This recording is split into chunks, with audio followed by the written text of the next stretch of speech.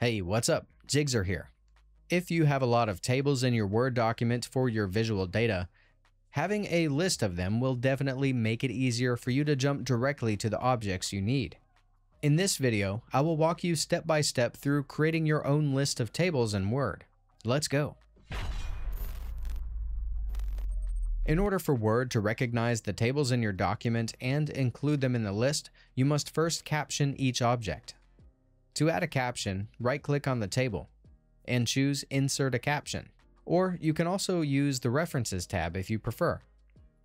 In the box that pops up, type a brief description of your table. Choose Table from the drop-down menu and click OK. Do this for each table in your document, and Word will automatically number them in order. Once all your tables are captioned accordingly, let's create the list. Position your cursor where you want it to appear in your document.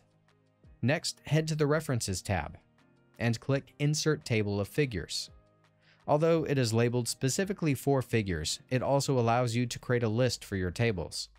In the options, double-check that caption label is set to Table.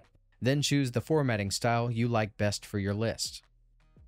Click OK to confirm, and a table of contents listing all your captioned tabular objects, including their page numbers, will appear.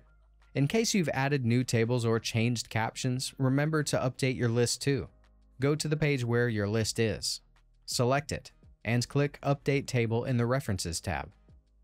Choose Update Page Numbers Only if there are some pagination differences. If you've made any changes to the captions or added new tables, select Update Entire Table instead. That's it. If I could help you, feel free to give this video a thumbs up, and don't forget to subscribe. If you have any questions about the video or other problems with your Apple device, leave a comment below. See you next time. Bye.